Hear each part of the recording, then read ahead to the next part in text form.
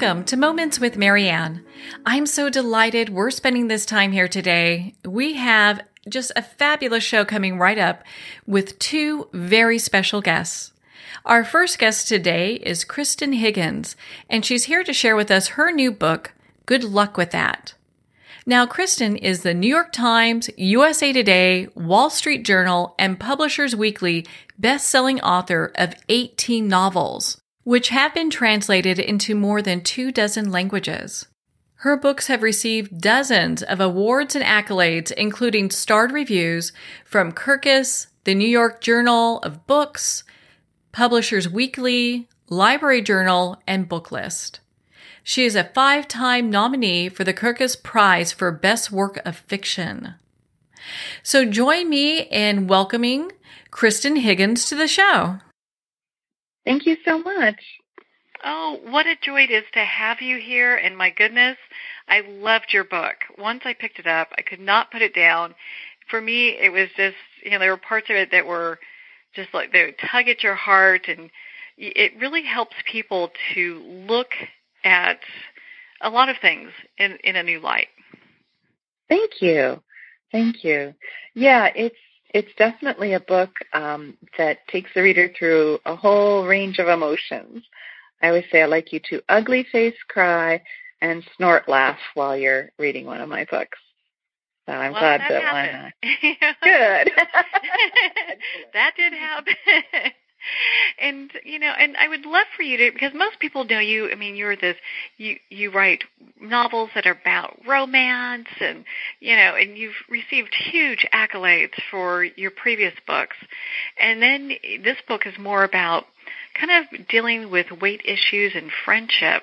Did you feel it was a huge transition for this, or was it something that was easy for you?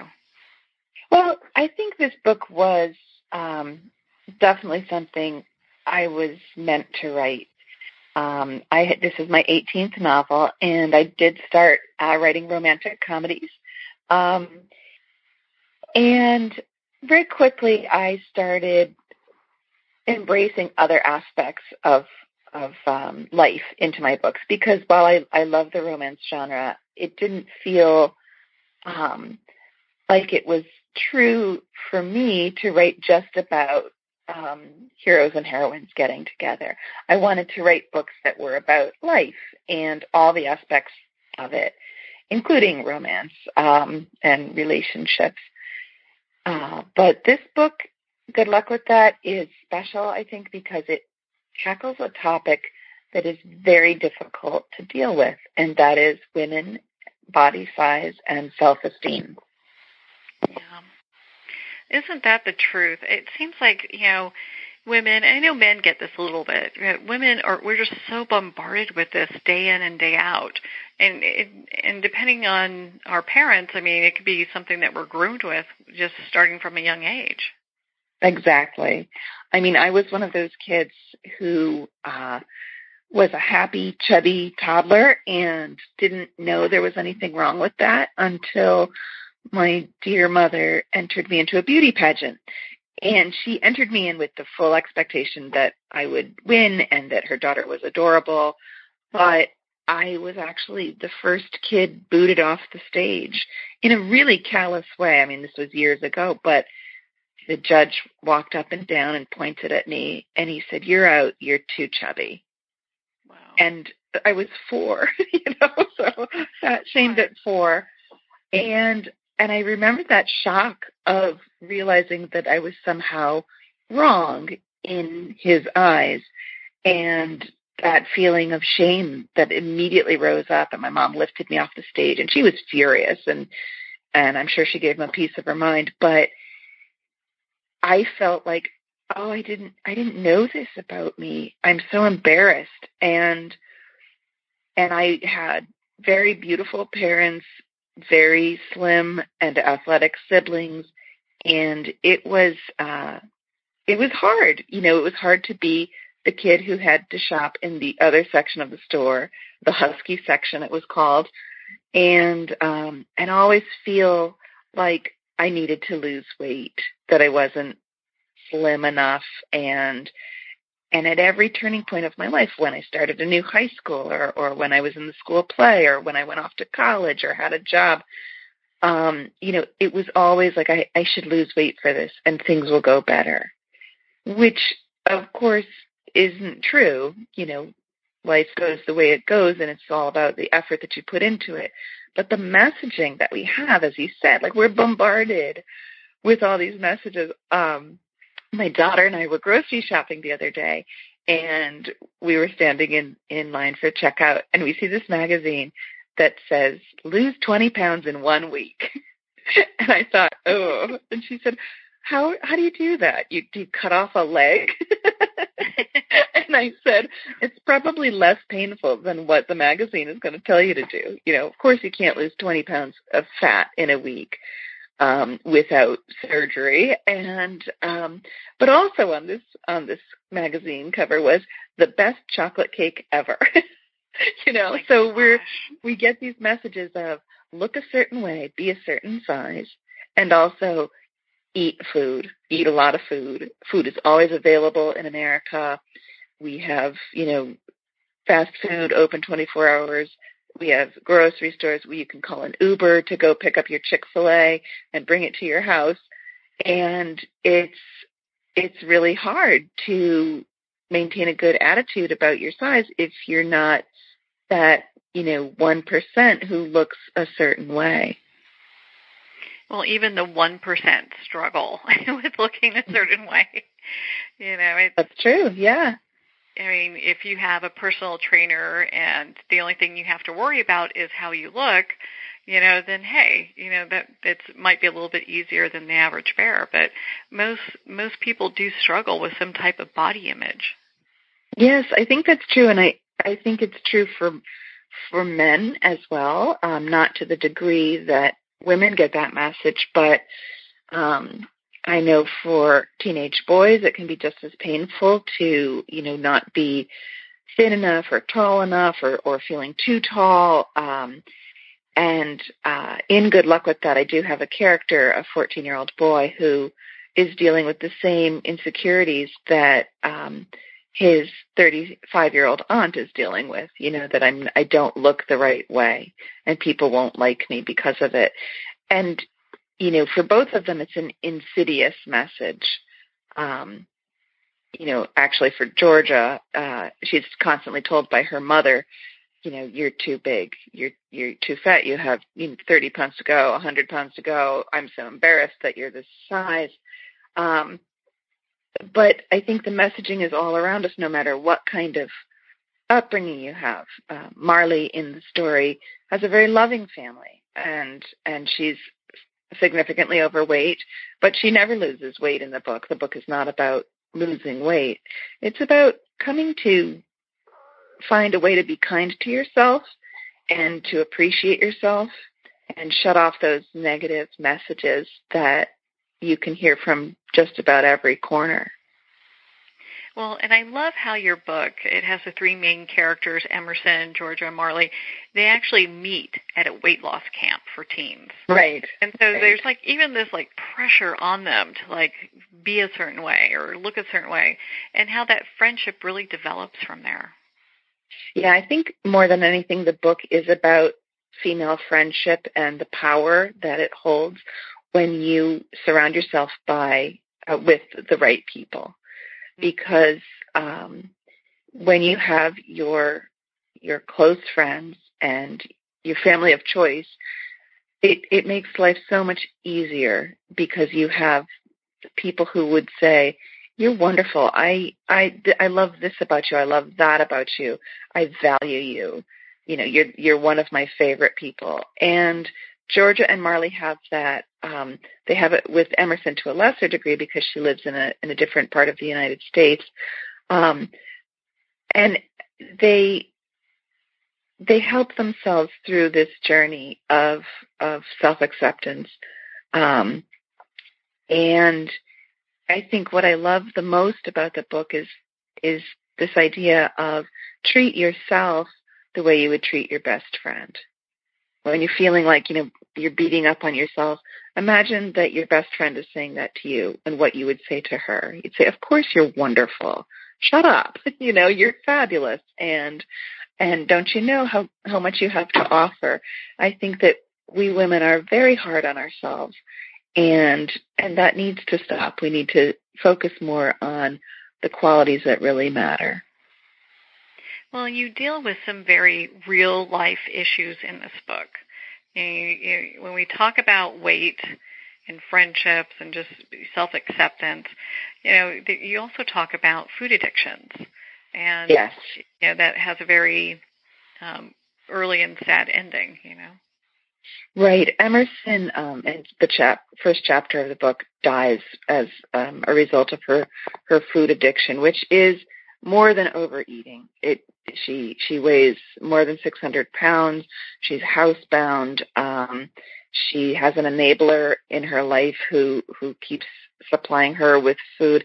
And just like any form of addiction, whether it's heroin or alcohol or anorexia, it's not easy or pretty for her to deal with this. And it's shocking to her friends when they see her after 5 years, how deep in her addiction she is and the physical toll that's taken on her.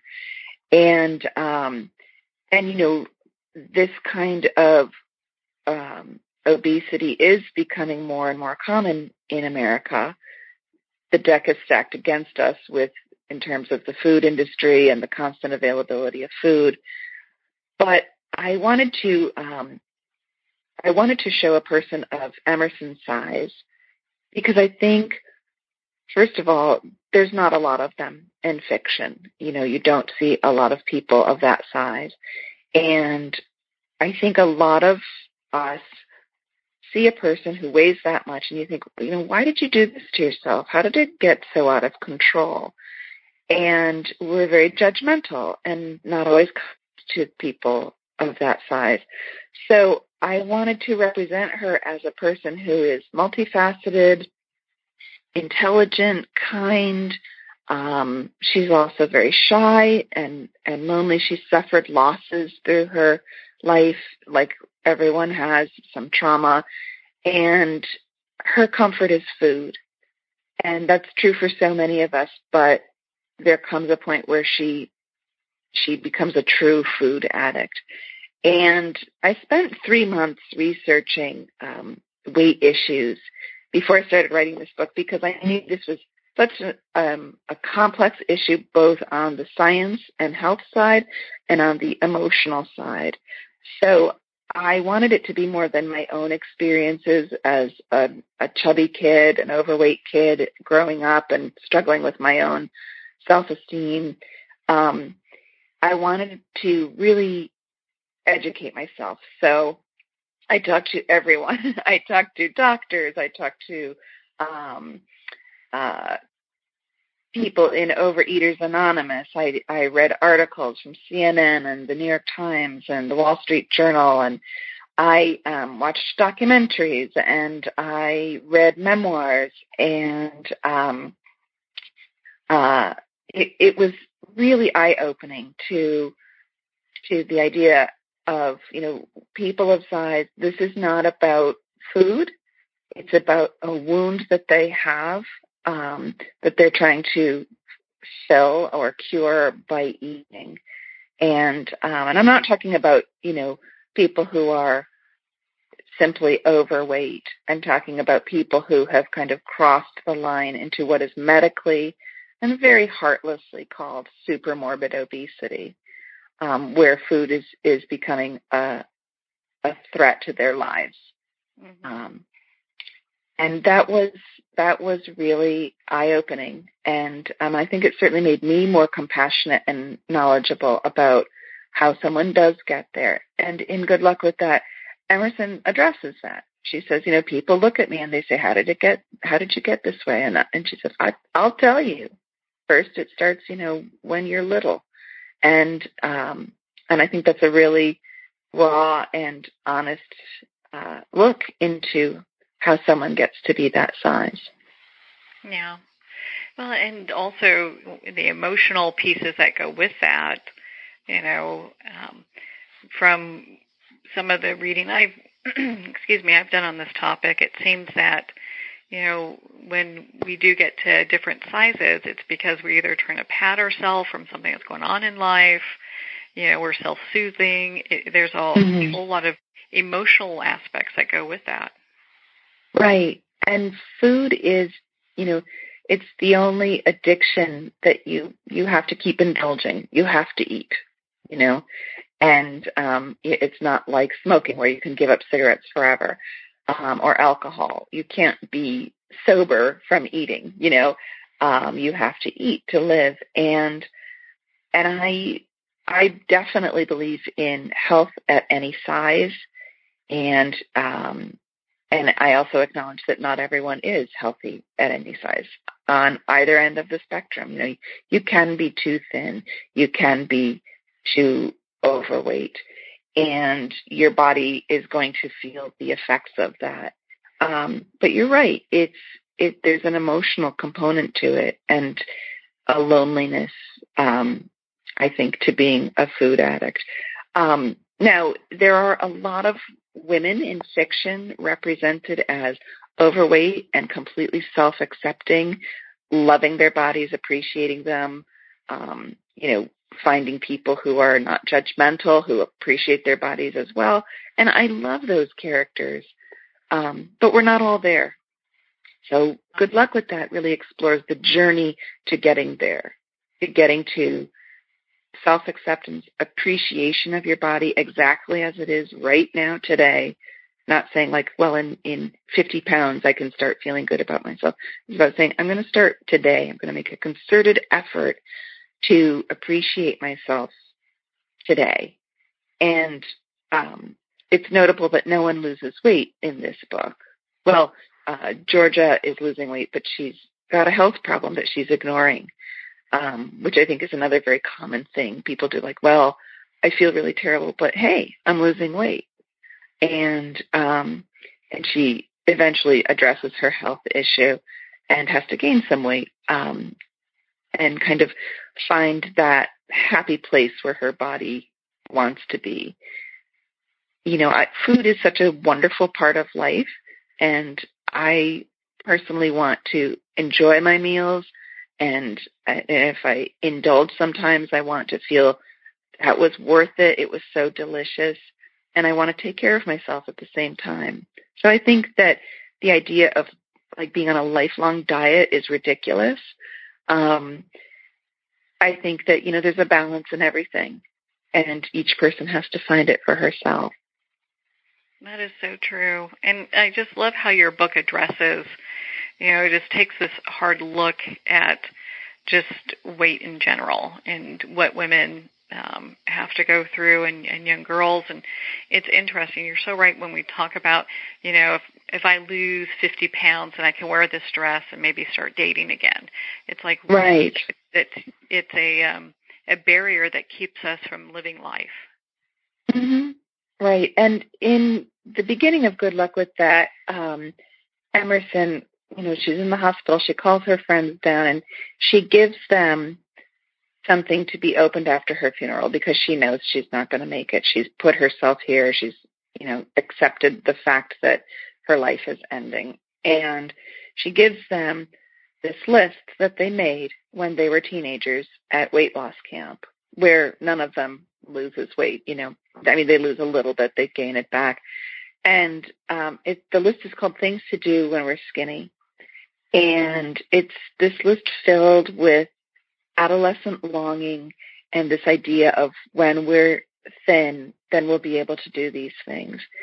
And so Georgia and Marley decide we're going to do the list. We promised Emerson we would, but we're not going to lose weight to do it. We're just going to do it now because it's exactly as you said. Don't wait to lose 50 pounds to start dating. Start dating now. Don't put conditions on yourself of like you're not good enough because of your size. Just start now. Don't wait. I love this saying that the best way to get a bikini body is to buy a bikini. It doesn't matter what size you are. You just if you want to wear a bikini, wear a bikini. You don't need to be a certain size for that. That's the truth. So that's kind of what the list is about. It's about going for it now and acknowledging that you have value just the way you are without conditions. That's such an important life lesson, regardless where we are in our lives and what size we are, what financial status we are. None of that stuff really matters when we get down to it. Right. Yeah, and it's interesting, when you were doing that 3 months of research, was there something that really surprised you when you were going through all that? Yes, and that's a great question. What surprised me is how hard our bodies fight to protect fat, because fat does a lot of good for us. There's a reason we gain weight when we're going through puberty. There's a reason we gain weight when we're going through menopause. Your body knows a lot about what it needs, and it's been trained to value fat because as we became Homo sapiens, we had to survive long winters of deprivation, and so your body is programmed to keep fat on, which is why diets almost inevitably fail. You can lose weight, but can you keep it off? Your body's going to find a way to get it back. It's going to fight really hard. So unless you're incredibly disciplined and are willing to measure out half a cup of, whole grain rice every day for your meals and that kind of thing, then, your body's going to settle where it wants to be. And, ironically, the best way to lose weight if you are medically in need of losing weight is to stop trying, is to just stop dieting and start viewing food as something that you need and can enjoy. And when you stop using it as punishment and reward, you find yourself in a better place. So that was a big surprise to know that, the fat has a lot of value. We hold up these images to women and girls of these lean, fat-free women, or women who are curvy but in a very specific way. If you're J-Lo curvy or you're Beyonce curvy, that's okay. But, if you weigh 50 pounds over what your doctor says you're supposed to weigh, that's supposedly not okay. And but that kind of lean woman image that we're given over and over is very unrealistic. It's a very small percentage of the population who has that body and can keep that body. And to know that your fat is doing something good for your body was really eye-opening. And it was a relief, it's like, oh, so it's okay that I have this, these soft parts, these fleshy parts, that's not the worst thing in the world. Okay, I guess third time's a charm. Are you still there? Yep, I still am. Okay, I am so sorry. So, I cannot. Where did I lose you? Well, why don't we start with, we were talking about what surprised you. Okay. So why don't we start from there? And I'm so sorry. That's okay. These things happen. What surprised me in researching was learning the value of fat in your physiology. When we're young girls and we go through puberty, we gain weight. There's a reason for that. It's to help in fertility. It's to bring us to that phase of life. When we go through menopause, we gain weight because fat produces hormones that our bodies aren't making in other ways. Fat produces our bones as we age because, if we fall, it will cushion us more.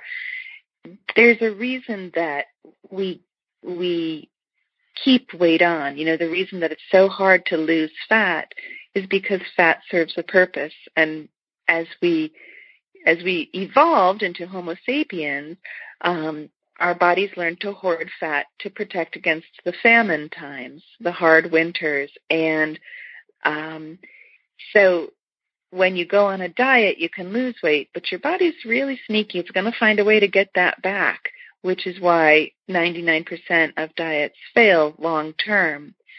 So ironically, what I learned was the best way to lose weight, if you need to lose weight for medical reasons, the best way to do it is to stop viewing food as punishment and reward, to just enjoy it, and you will moderate after you learn not to eat for comfort or boredom, that kind of thing. When you're just eating to enjoy food, it's more likely that you will drop some weight. And it's so interesting because here's the diet industry, billions of dollars we spend every year to lose weight. And scientists are saying is like, yeah, really, if you just eat to kind of be good to yourself, and it's okay to indulge once in a while.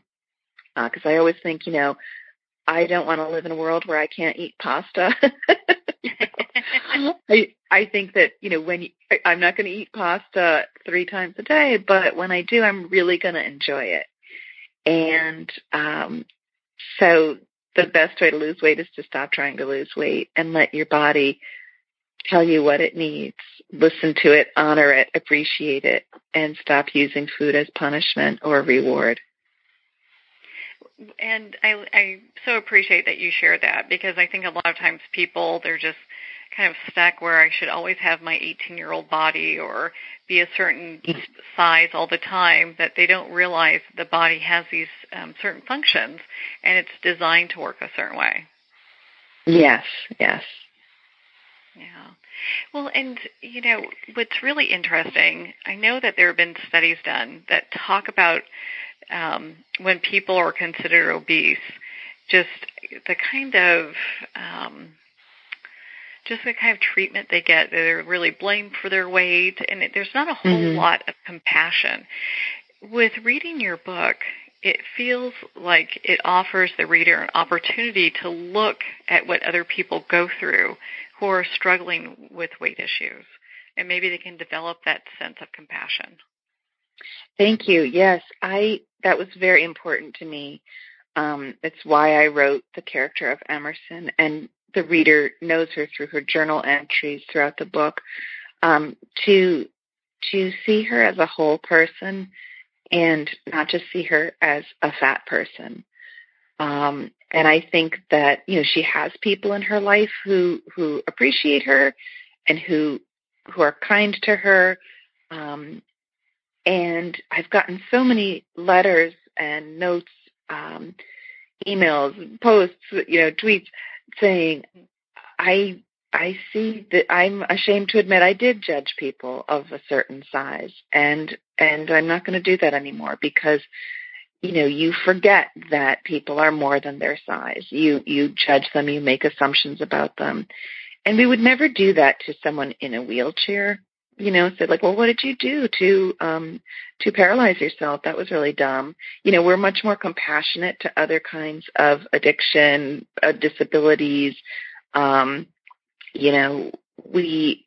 We tend to, they say that fat is the last acceptable discrimination.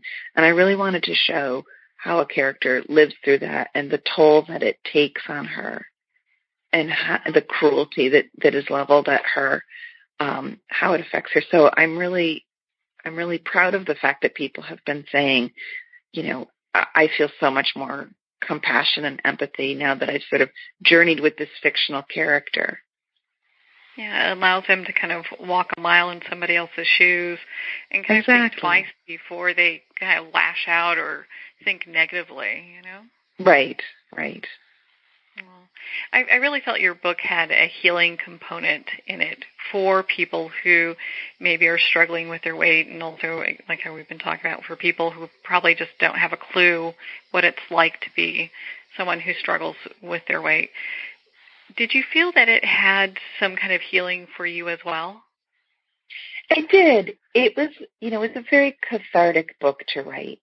It was kind of, ripping off the scabs for my own self and reinforcing that message of whatever your demon is, whether you think you're too fat or too thin or too tall or too dumb or too nasty, whatever it is, that that at the end of the day, you're a human with value. And for me, it was ripping off those scabs so that the wounds could finally heal. Admitting that I have at times been really bad to myself, really judgy. For me, it definitely was a size issue and feeling wrong in my own body. And writing this book really did allow me to get through that and to feel at peace with myself, to appreciate myself for who I am, what I do, how I am with other people, and really get past that idea that I'm supposed to look a certain way or be a certain size. And I want to say, personally, I threw out all my Spanx. after writing this book, I'm like, you know what? I am how I am, and I'm tired of putting myself in squishy undergarments to pretend that I'm not. So, so that was a personal triumph on a small scale. It's a modern day corset, right? Exactly. Well, Dina, I got to tell you, you're a little sneaky. You know, most people are like, well, she writes all these love books and they're romance, but this is also very much a love book as well, because it's about being in love with ourselves and having that self-acceptance. Mm-hmm. So, you know, many people may not see that initially, but I love how you've kind of stayed true to your theme as a writer. Thank you. Yeah, there are love stories in this book for all three women, and you know, some of it has to do with, for Georgia, she had a wonderful husband who loved her unconditionally and thought she was beautiful and desirable and funny and intelligent, really appreciated her, but she wasn't in a space where she could believe that because of the way she grew up with this super critical mother and cruel brother, and just feeling inferior. Because that's when you're raised that way, it's really hard to shake. And so she ends up divorced from the love of her life. She sabotages their marriage because she's just so afraid if he knew the real her, and I'm using air quotes, then he wouldn't love her. And of course he does know the real her. She's the one who doesn't. And so she needs to learn to appreciate herself and love herself before she can really accept that kind of love. So Raphael is a character in the book who is, I think, you know, absolutely wonderful. And I also think he's like a lot of men, where he doesn't care nearly as much about George's size as she does. Mm-hmm. And for Marley, she's settling in a relationship in the beginning of the book. She's saying, like, well, you know, this is good enough, and he's really great on other levels. And the fact that he doesn't, you know, really acknowledge me as his girlfriend, I'm just kind of a booty call. You know, I can work with that. I can get past that. I can kind of manipulate him into being my boyfriend. And she starts to see what she deserves. And for Marley, it's interesting. She's always so concerned about being judged that she doesn't realize she's a little judgmental too, and to one of the characters especially. So yeah, there's definitely love stories in the book, and the wonderful family of the De Felice family. Marley's family is this big, loving Italian family. Georgia's bond with her nephew, I think, is one of the most beautiful parts of the book.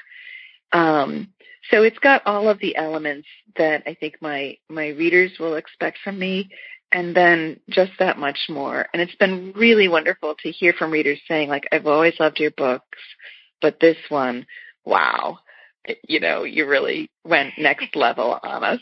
So I'm really proud of that. And if, you know, if readers haven't read me yet, I think that, you know, this is a great place to start. Oh, it most definitely is. You know, and Kristan, I really loved Good Luck with That. I thought it was a fabulous book. And, you know, thank you so much for taking the time to share it with us today. Where can people connect with you and be part of your community? Sure. The best place is my website, KristanHiggins.com, and all my social media links are there. I have a newsletter. I have Facebook presence, Twitter, Instagram, all the usual suspects. You're everywhere, which is perfect. People they can connect with you. I know your book is available at Amazon, Barnes & Noble, and, of course, all major retailers. And Kristan, all indie bookstores. Oh, you got to love that. You got to support Gotta love the indie indies. Yep. Yeah. Well, and thank you so much for taking the time to be on the show with us here today, Kristan. It was such a pleasure. Thank you, Marianne. Well, on that note, we are going to pause here for a minute. We've been speaking with Kristan Higgins, author of Good Luck with That. Again, you can visit her website at KristanHiggins.com, and her book is available at Amazon, Barnes & Noble, and of course, all indie bookstores. We are going to pause here for a quick break, and we'll be right back after these messages.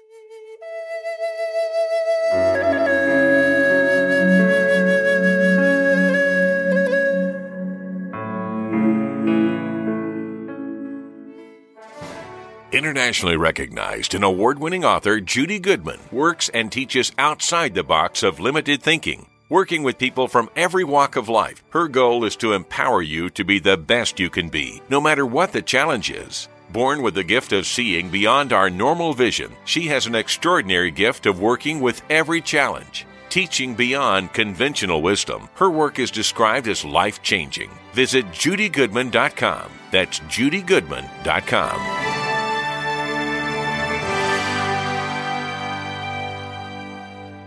There comes a moment when you realize you're somewhere special, when you discover that each beautiful creature that you see has been rescued from a life of absolute horror and brought to this incredibly free place. Here's where their lives were forever changed and where yours will as well. Discover over 500 tigers, bears, and lions at the brand new visitor center at the Wild Animal Sanctuary just outside Denver. For more information, visit wildanimalsanctuary.org. Discover true freedom at the Wild Animal Sanctuary.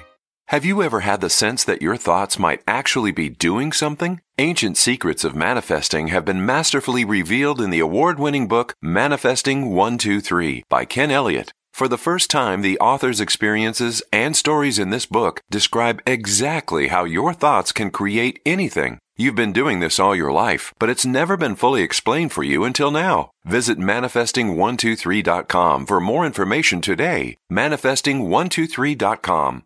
There are nearly 2 million Americans living with amputation. Many live right here in San Antonio. Becoming an amputee can be scary, frustrating, isolating, but there's no reason to feel alone. The San Antonio Amputee Foundation is here to help support you and guide you toward resources such as home and car modifications and even prosthetic limbs. For more information or to make a donation, visit saamputee.org. We'll help you live a full, active life, one step at a time. San Antonio Amputee Foundation, healing limbs, hearts, and souls.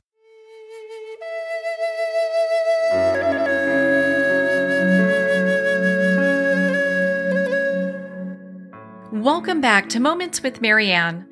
I am so delighted to be introducing our next guest. She is just such an inspiration. Today we have with us Nicola Taggart, and she's sharing with us her new book, Calm the Chaos Journal, a daily practice for a more peaceful life. Nicola is a life, leadership, and love success strategist, coach, and speaker. For the past 15 years, she has helped hundreds of business owners, executives, and emerging leaders increase their confidence and strengthen their connections in all areas of their life. Nicola believes that true success starts as an inside job, and that the more clear, calm, and centered we are, the better we are able to lead from love and leave a legacy that makes a difference. So let's welcome to the show, Nicola Taggart. Thank you so much for having me. Oh, what a joy it is to have you here, and I'm so glad we're spending this time together to talk about your new book. I mean, I know it's not what people think as a traditional book, it's a journal, but my goodness, I felt that is really profound. Great. I'm hoping so. I mean, it's very, very simple. But what I have found from my own use and using it with clients and having family and friends test it out is that people find that it can be profound and transformational in the simplicity. Oh, that's exactly, I think, what most people are looking for, something that's like, not so involved, but at the same time, it'll ask these simple questions that help move them forward. Yes. So I have to ask, how did you even get started on this path? Because you're known, you do leadership and success coaching, you do consulting, so you've been working in this arena for some time. I have. Yeah, over 15 years. Mm-hmm. And so how did I get started with the Calm the Chaos concept? Well, just on the path that you're on, was it kind of like you always knew that this is the way you were going to, approach life as being a leader and helping people with your coaching? Yeah, I mean, how I got into it, it was not a planned path, which I find more and more in the work that I do, that for a lot of people, the unplanned path is oftentimes the more enjoyable.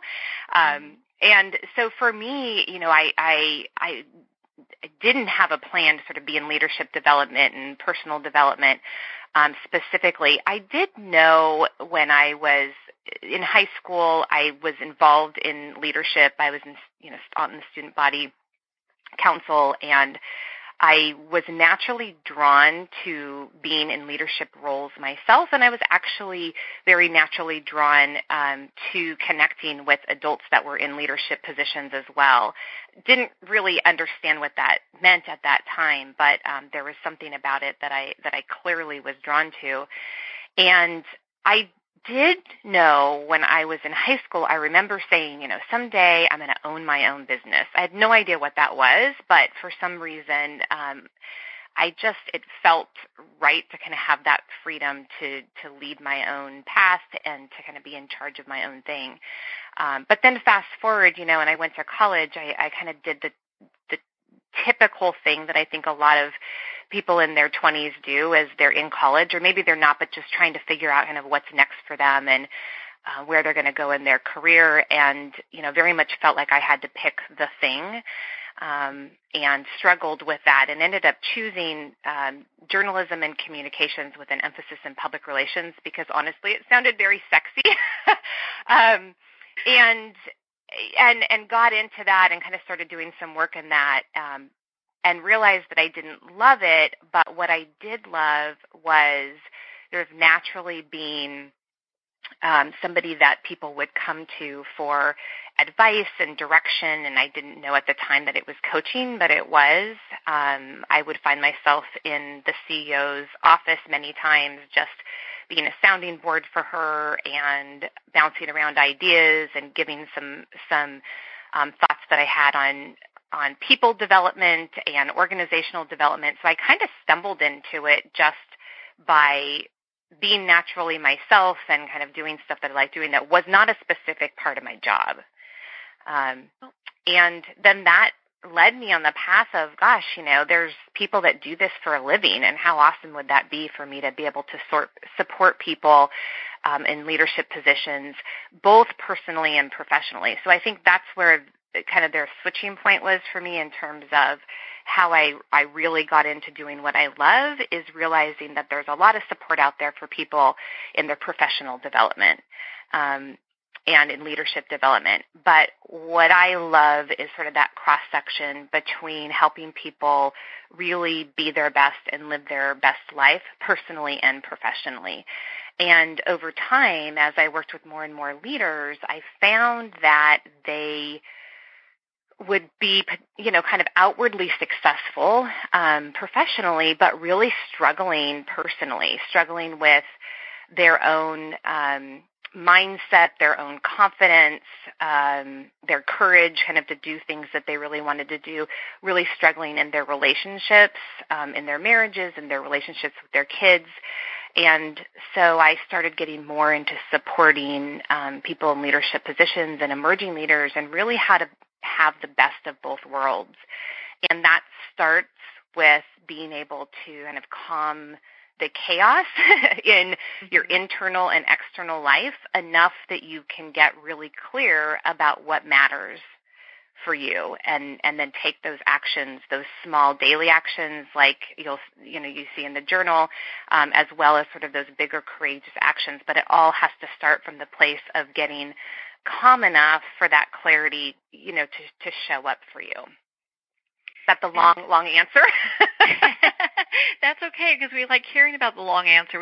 We like to hear how people transition in their lives from one thing to another and end up finding their purpose. And you obviously have, because if you have CEOs coming to you asking for advice, which doesn't really, the CEOs I've worked with in the past would not really do that.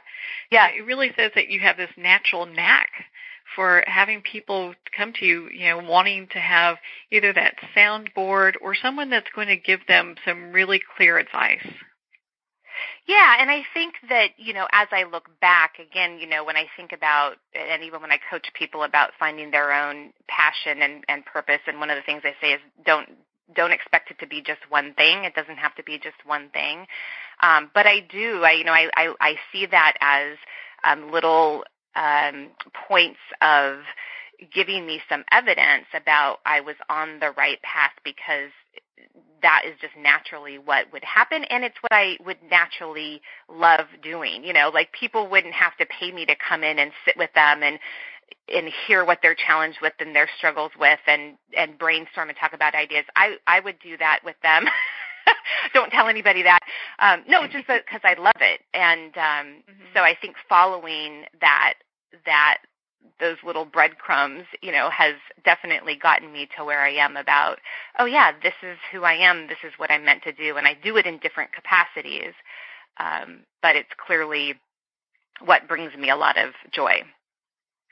Well, it's easy to see that. And so when you started to develop Calm the Chaos, the book that we're talking about, the journal, was that based off of the clients that you were working with? They were asking some similar questions or having some of the same kind of hiccups? No, honestly, it was created initially for myself. I was in a place, and I first started with this concept, easily going on. Let's see, my daughter is 13, so it probably 10 years ago, and I was in a place of, probably anything but calm in the midst of a lot of chaos. Had started my business, had my stepdaughter who was young, my daughter who was a baby, then added my son to the mix. So I had 3 kids, at various ages, running a business. My husband has a full-time, busy career. We don't have family that lives close by. So just juggling all of that, I was looking for something for myself to bring some structure to what I was reading and learning and studying about around health and happiness habits. And there's a ton of research out there and information. I always say this about the journal, this isn't new information. It really was kind of inspiration for pulling together some various components that I had read and researched about that I felt like I wanted to incorporate into my life in a regular way, in a regular habit. And I was struggling to do that because I think when you're in a place of feeling overwhelmed and stressed and things feel chaotic, it's so easy to just operate just automatically and not intentionally. And so I created the structure for myself and started using it and tweaking it, and then found that it was really helpful in just getting into that groove and bringing some of that daily practice into my life in an intentional way. And as I saw it shifting my own life, I then started sharing it with clients. And that time it was just a printed off piece of paper, with the questions. And then I thought, I could really see this being a valuable tool, and I kind of self-published it, I guess, for clients to use, and then had them testing it out and got positive results or positive responses and positive results. So that it actually started for myself, and then I started to share it out with the world. What are some of the like key markers that someone would know, like I need to calm my chaos? You know, is it? Well, I would say feeling dissatisfied just in life in general. I mean, I think there was a point in which, again, sort of outwardly, people would probably look and be like, oh, she's got it all. She's got this successful business. She's got an involved husband. She's got, you know, her kids. Like, the outward impression from people may seem positive, but if internally there's a feeling of dissatisfaction, confusion, a lot of times I had a really hard time focusing my attention during the day. I would feel like, I wasn't showing up and giving my best to my family, and then I also would get into work and not able to focus and kind of give my best to that.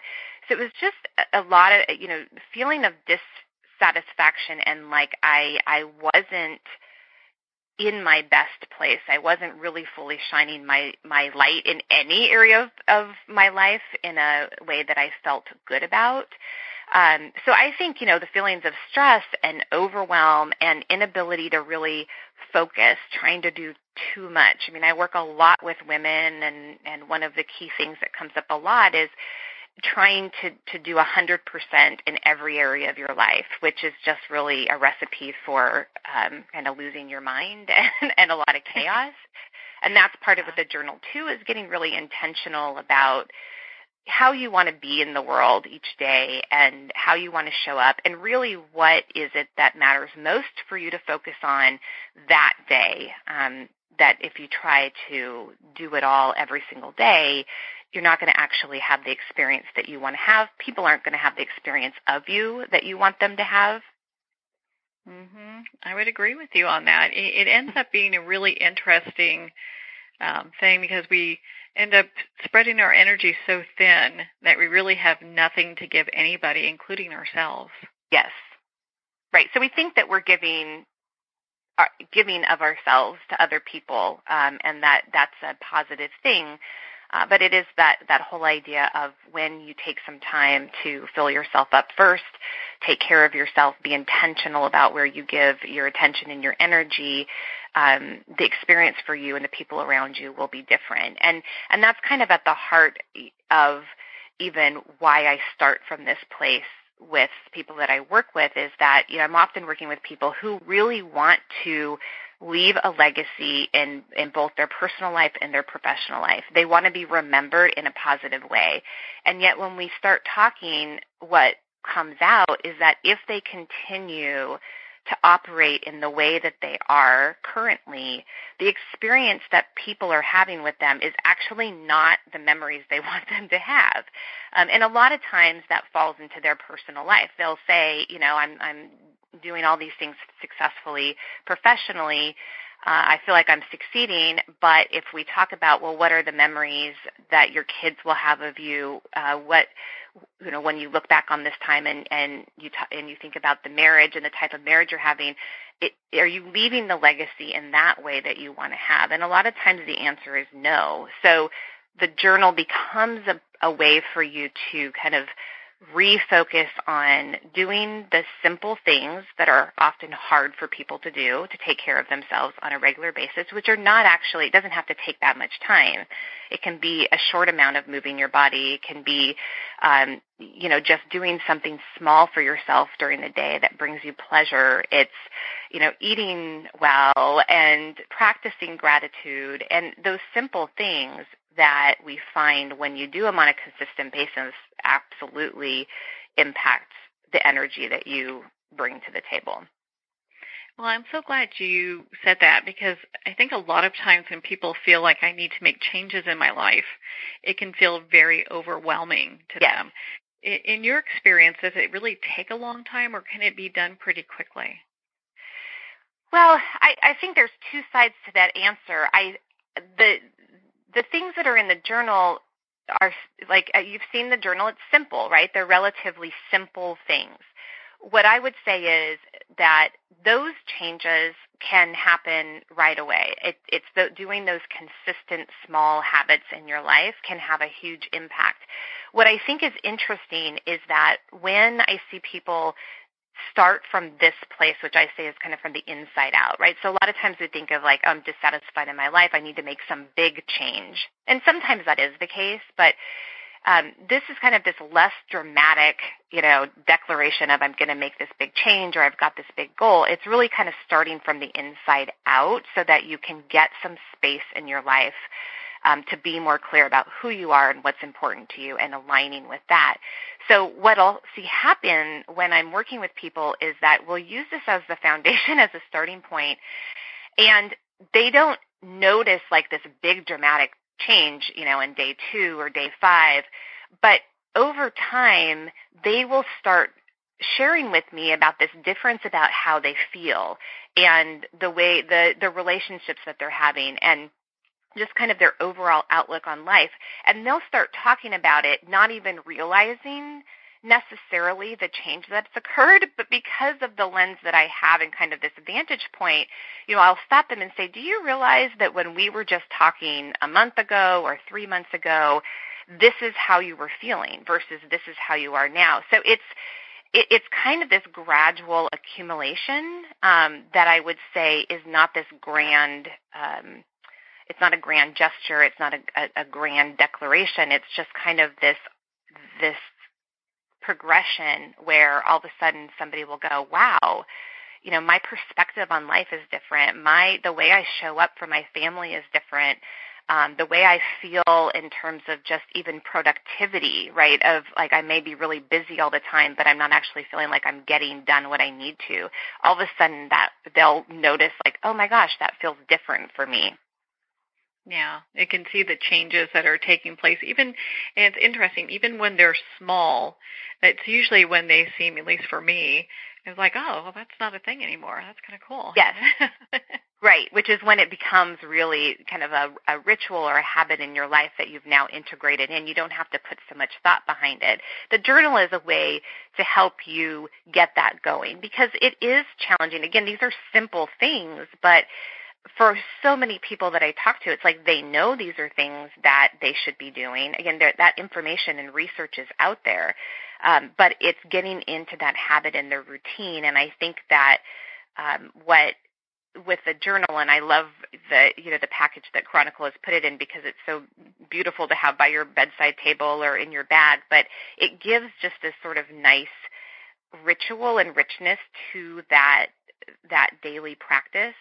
And I've had people ask me before, like, are you going to put it into an app? And my response has always been no, because I find that there is power in opening a book and putting pen to paper and being disengaged from the technology that can serve us in a lot of ways, but it's also adding to why people are feeling a lot of chaos in their life. So I find that the practice of having the physical book is very powerful, and even if you don't end up doing it every single day, having that reminder and knowing when things are starting to feel more chaotic or stressful that you have a tool to go back to kind of help bring you back on track.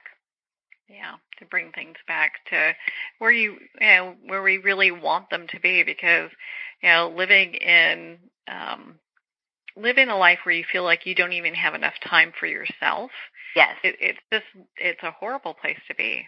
Right. And there's so much coming at us all the time, right? And it just keeps increasing and increasing. And I think that one of the most important things that we can do in our life, and that if you're a parent that you can be instilling in your children, is having some space in your day to be thoughtful, to be grateful, to be intentional. And it doesn't have to take very long. I mean, that's one of the things that I think people have loved about this journal is that they can do it in 10 minutes, right, at the end of the day. It doesn't have to be this long journaling process, but that giving yourself some space to just catch your breath and reconnect to what's important to you and self-care is such it's such a grounding, for me, such a grounding process. And I absolutely can tell when I haven't been doing this on a regular basis,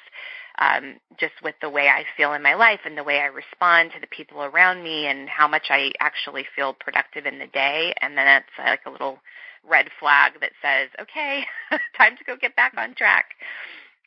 Yeah, time to, and the journal's really good for that because it helps just kind of outline, hey, these are things I need to be thinking about, not just for me, but what I also appreciated, you had in there acts of kindness that we did for somebody else.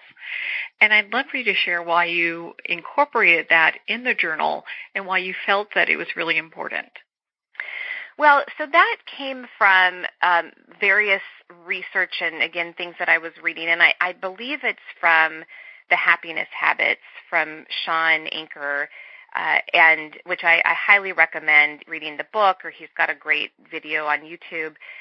But there were, definitely some very specific things that he had outlined based on research that he's found contribute to increasing people's feelings of happiness. And originally, that one wasn't in the journal. But what I found is that on the days that I did an act of kindness, that I was conscious about doing something for somebody else, and I don't mean taking care of other people's stuff that's not my responsibility. I think we all do enough of that already, and we're trying to pull that back. But I'm talking about, that momentary sort of inspiration to do something for somebody else, especially somebody that you may not even know, you may not ever see again.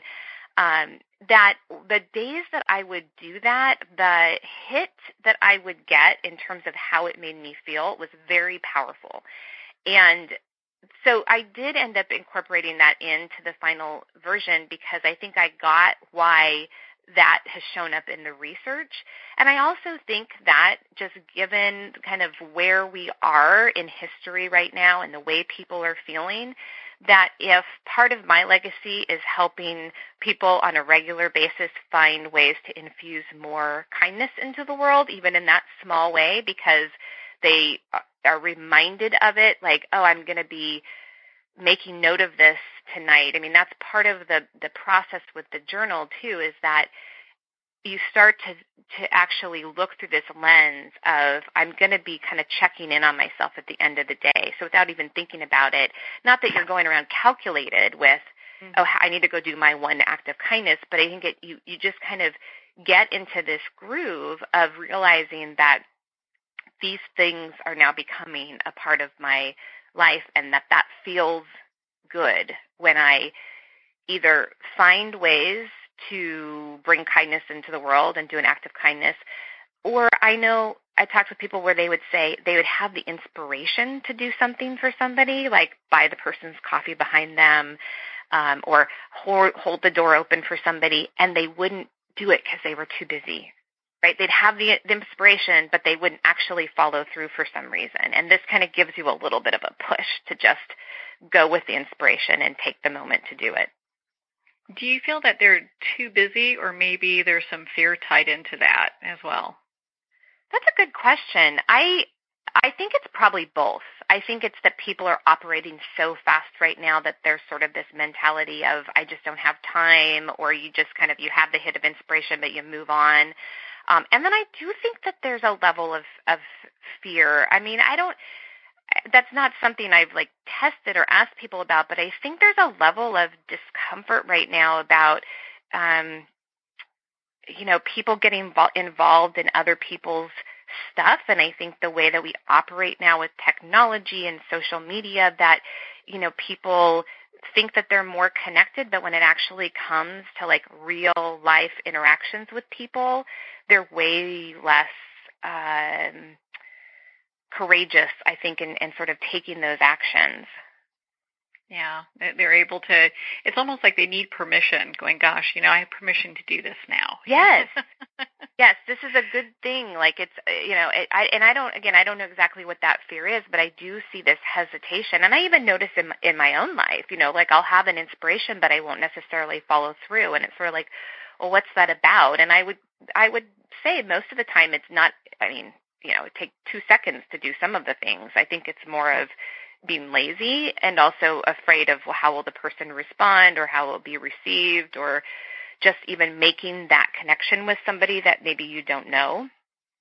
Yeah. It's a lot safer for people to do that virtually and online than it is in person. Oh, yeah, because, you might have to talk to somebody. Yes. Look them in the eye, see their response in real time. Yeah. It's a whole different game, right? Well, and I wanted to touch on this, too. I mean, there's so much that the journal offers, and we're not covering everything, but, you have a section that talks about the things that we're doing today and the things we're going to do tomorrow. And you talk about my top priorities. Was there a reason that when you put that in there, you thought, okay, this is, I'm putting it in here because people need to focus on it? What were some of the reasons behind that? Yeah, so for the tomorrow, and as you notice, the prompts for tomorrow vary. There's some different variations through it. They're all similar. The thing with the top priorities, again, very intentional with it, was that this was for myself initially, and again, then using it with other people, is that where a lot of the chaos was also stemming from was, like I said before, is just trying to do too much in one day.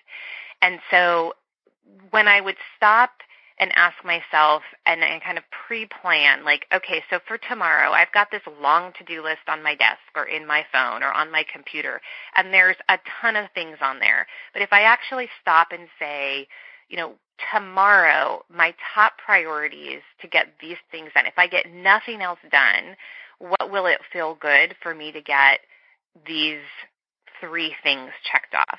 That it becomes an ability, again, to focus the attention on what's the most important, because a lot of times we'll default to kind of the easiest thing for us to take care of, or the thing that shows up right in front of us or in our inbox versus really us directing. And again, that whole tomorrow piece is really giving people an opportunity to be intentional about the experience they want to have, the attention they want to put towards getting stuff done. One of the prompts, as you saw, is around, maybe a courageous conversation that you need to have, of being really intentional about, okay, how am I going to handle tomorrow if something stressful comes up? So that day is very intentional about helping you live more intentionally on a day-to-day basis. Oh, that makes perfect sense, because when we do plan out our day, we have a plan. At least we have a plan to move forward, regardless if we get everything done on our list or just one thing. Yeah.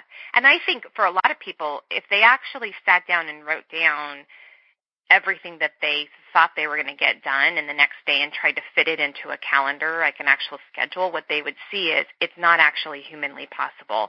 So that's why part of this is, like, just pick a few things for tomorrow. You can always do more if you get those done, but start with what really is going to feel good or absolutely needs to get done for tomorrow, and just focus on those in terms of calling them out in the journal so that they're kind of top of your mind. I love that. You also offer coaching. You do you work with corporations and companies, and you do keynote speaking. Where can people connect with you and learn about all the services you offer, and of course your book, Calm the Chaos? Great. Well, they can, probably the best place is to go to my website, which is Nicola Taggart, NicolatAggart.com, and that's got information about me and the services that I offer, and also a simple way to get in touch. I also have a business Facebook page, and then just this year, in conjunction with the journal, started a Calm the Chaos Today Facebook page, which has been getting a lot of response from people, really from all over the world, that are, responding to how to calm the chaos in their own life. So there's various ways for you to kind of get in touch with me, but also just get some additional tools and support in calming the chaos in your own life. Well, Nicola, thank you so much for taking the time to be on the show with us here today. Thank you so much for having me. It was such a pleasure. Well, thank you, Nicola. It has been such a pleasure to spend this time with you, and of course, to talk about your new journal, Calm the Chaos. Well, we're at the end of our time today. I would like to thank everyone for tuning in. You've been listening to Moments with Marianne. And remember, make every moment count.